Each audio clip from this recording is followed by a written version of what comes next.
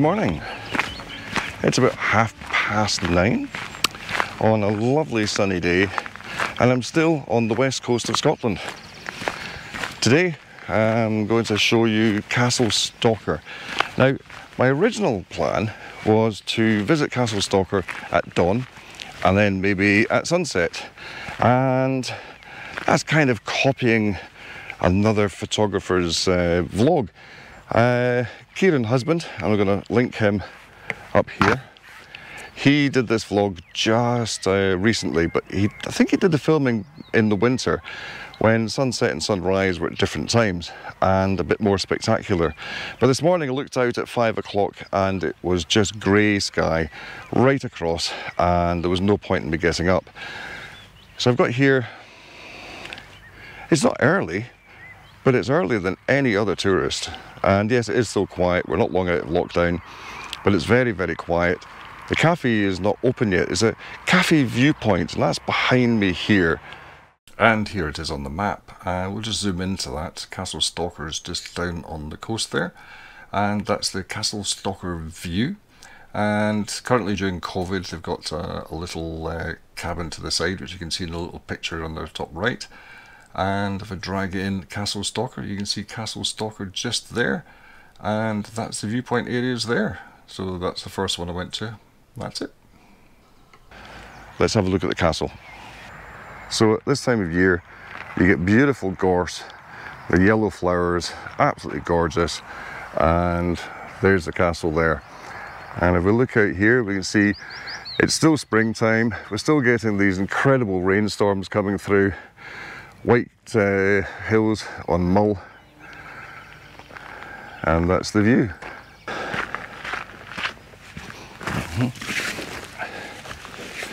Well, I've actually taken my jacket off for the first time on this trip up to the west coast at the beginning of May. We're now getting what May should feel like, beautiful and warm, sunny. This is what I was expecting. This is now Friday, my last day here. So of course the weather's going to improve. It's probably going to be gorgeous next week, and I've missed all the best weather. But I haven't missed the best weather because there's some incredible rainstorms going through and there was some interesting scenery, so I can't really complain. So what we're going to do just now is check to see if a polarizer will make any effect on the scene. Can use this nice bench. It's a war memorial bench.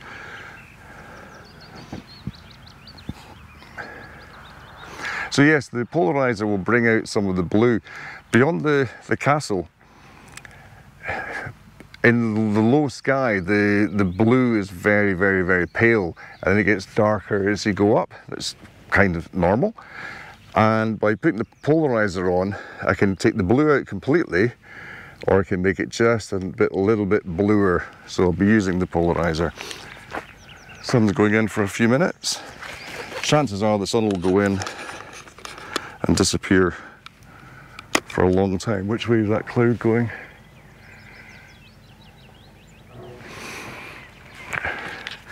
If the cloud is going that way, I've lost the sun for the day.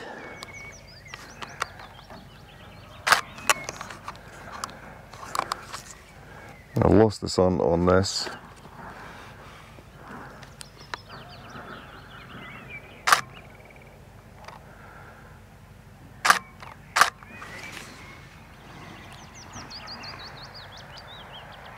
It might come back. So what I would have done is, I should try and do it anyway, just in case the sun comes back, is put this on the tripod and then focus stack so that I've got the bushes and the castle actually in focus. And it would have been lovely if it was sunny. I might have to wait quite a considerable time to get a decent amount of sun. I think I spoke too soon when I said it was lovely. It is nice with the sun out. Unfortunately, the sun is short-lived, as always. I've not been overly lucky with the weather.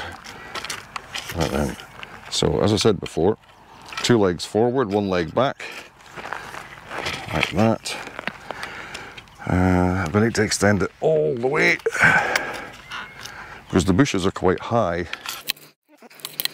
I might take a slightly different view in a minute because I might be able to get that stormy weather in the background into this view.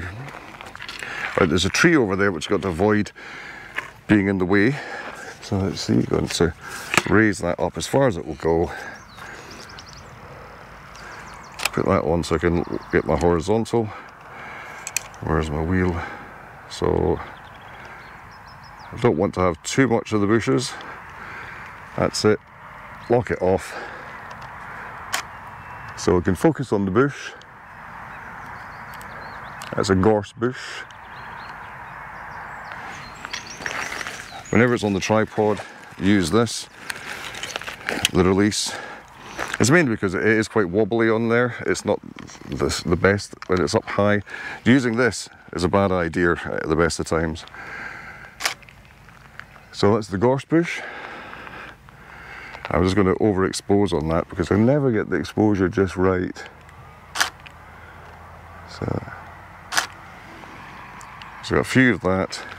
Then I'm going to focus on the castle.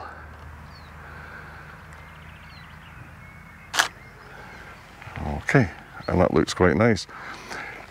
And that is at the widest, which is 70. So we're going to zoom in. No, that was at its furthest at 70. Yeah, so I can't zoom in any further than that. So I'm quite far away. Didn't want to bring the big lens for this, but it gives the whole scene. It's quite nice. It's just a shame I've lost the sun. Okay, let's just leave myself waiting in vain for some sunshine, and we shall have a look at what I did with the 2 images that I just took and a critique of my composition. First of all, I took the 2 images and brought them up in Photoshop as layers. That's one on top of the other. So you've got the focus for the bushes on the top and the castle is at the bottom. I then started to erase part of the upper image, which revealed what was below, which was in focus. Now, some of that was quite tricky, as I had to get right in amongst those little yellow flowers and take away what was behind. Now, having focused on the castle at f8, the bushes behind the gorse were actually in focus. So really it was just a band of yellow that wasn't in focus, apart from, unfortunately, on the right hand side, that bush was just a little bit closer and was never in focus at all. I then brought those down into one layer, saved them, brought them back into Lightroom, and then did some little magic on it to make it a slightly more interesting image. But the composition, what have I done with that composition? I should have actually moved a few steps to the right to bring the castle into that dip that you can see in the gorse bush, and it would have framed it a little better. It may have put the castle a bit further into the landscape, and it might have clashed a little bit with the buildings behind. I'm not really sure, because I never really tried it. I was too busy playing to the camera, the video camera, as opposed to really looking at my composition. I must improve on that. Anyway, let's see, have I actually found some sunshine, or am I giving up and moving on? So as I'm getting myself ready to move on, try and get a different scene. Accessibility wise, car park is just there, gravel path down to the main viewpoint, which is here. Can't get better. What I'm going to do next is take you to another area which is a slightly more iconic view, which is down on the beach. But I'm going to have a look over here and see if we can get some of this weather first, and then we're going to go down to the beach. So I've moved down the path. It's a little bit rougher coming down to this far. We're only meters away from where we were, but it gives a more open scene and shows that weather going through there. Not the sunny images that I was after.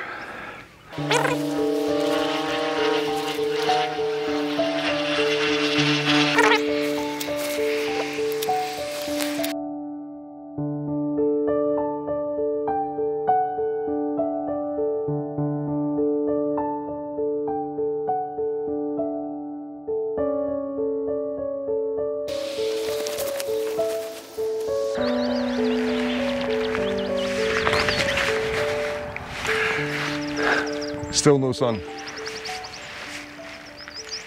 If I stop here and go for a coffee, because it's now 5 to 10, I'll get myself a coffee and I can guarantee the sun will come out.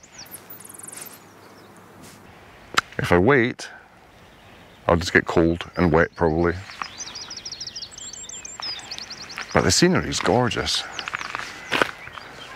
Look at that over there.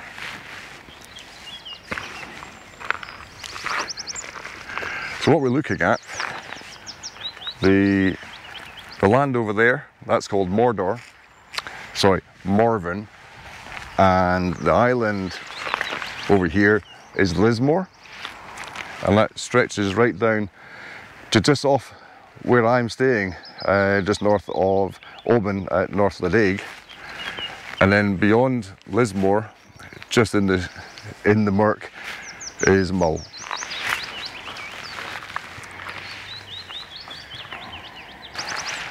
I'm not getting what I want, so I'm going to go for a coffee.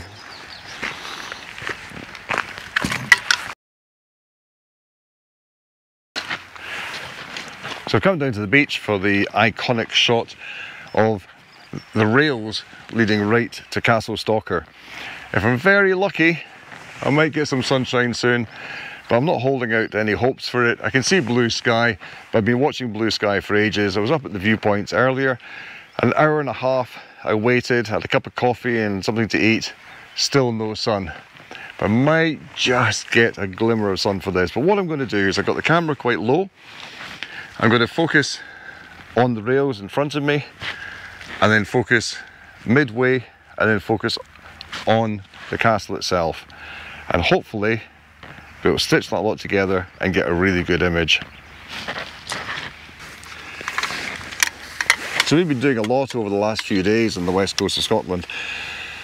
I'm almost broken. I think Duke is actually broken. Hey, he's a tired boy.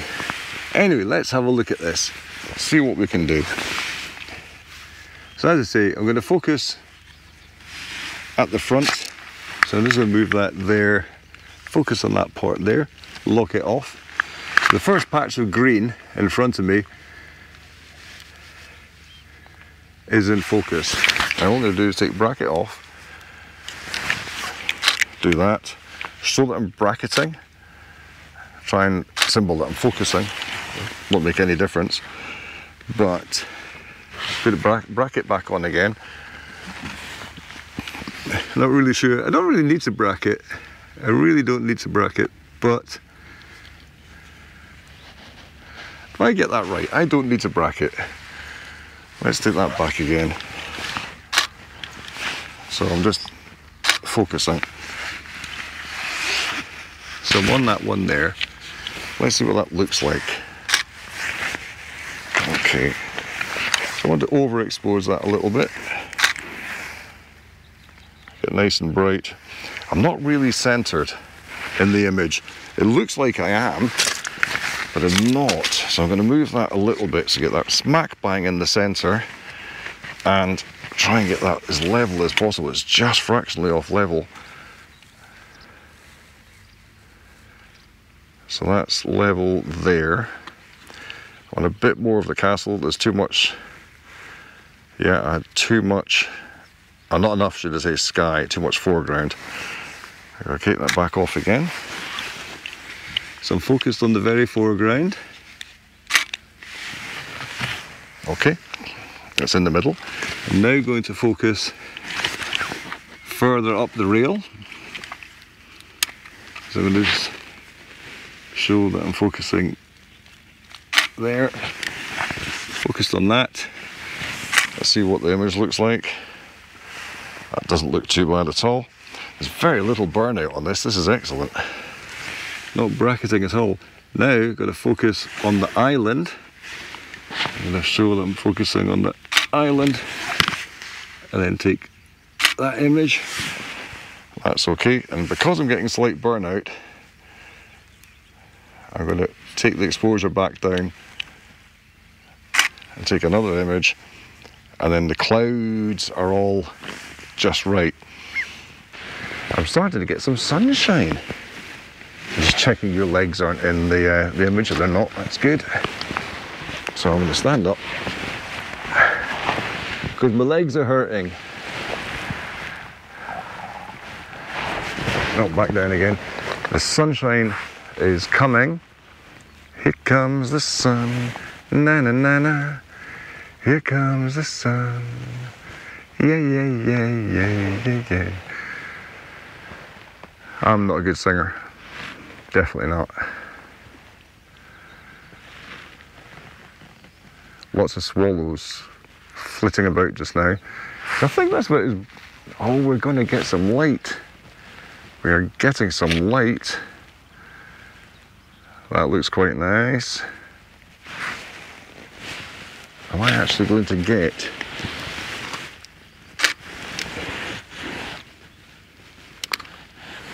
Actually going to get some sunlight on this castle.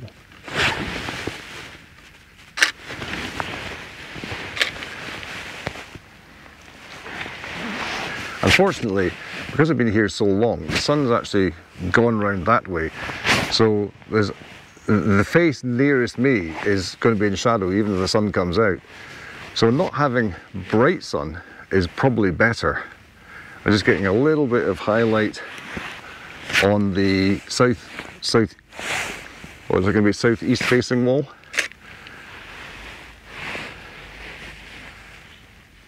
But the northeast facing wall thereabouts, not really sure where north is. North's that way, I think. The east facing wall is definitely in shade. But I've got some nice light on that island now. Yeah. That is quite nice. And there's some interesting rain over there. I don't think it's in the view though. No. That is nice. So I'm going to do it all again. Oh, good grief, Alistair. Stop it. What are you doing? You can't be doing it all again. Oh, little did I know that I already had the image in the can, so to speak. I just didn't realise it. And I wittered on for about another 10 minutes. I changed the scene slightly to show the rain coming in, and this is it here. I quite liked it. I quite like it now, in a way. I didn't like it at the time because I thought the castle was a bit too small. So I reset everything and started again. But you really don't want to see that because the image was already captured. And I have to say that I think, personally, doing vlogs, this is probably the best image I've ever taken on a vlog. And I'm going to show you that at the end. So just let me wrap up now. So I would say now I've got the image that I really wanted. Got a bit of sunlight on the castle, the rails going in, a lot of interest on the rail with the seaweed and the green seaweed and the dark seaweed. It's very nice. Leads out to there, bit of drama in the sky, a bit of grey really. I've got what I want. Accessibility, this one's a bit harder. You can't park really close, and there's a small car park just there beside the building. I've forgotten what it's called, it's the old mill or something. I'll write it here, I can't remember what it is. And there's a small car park there, but there's lots of signs as you come in saying no parking. And the gentleman at the viewpoint said they're just going to close that off because there's too many camper vans in the area. So I'll get back up and get out fairly soon. The other access is further along, and you come along the cycle track, but again you can't park at it because it says private parking. So it's very difficult to park in this area and come along. But there is a cycle track that goes right past, so if you can walk along that or cycle along that from somewhere, you can get to here. So yeah, it's a bit harder. So just on the beach, the path is just there. It's an easy walk down if you can get to this area at all. And that's the view. There's a massive rock there, which when the tide is in, is a really good focal point to have in front of the castle. And I might actually take a walk along there and get a sunnier view of the castle itself. It just depends. And I might just throw the drone up if I'm allowed. I'm going to check to see if I'm still within the Oban air traffic control area.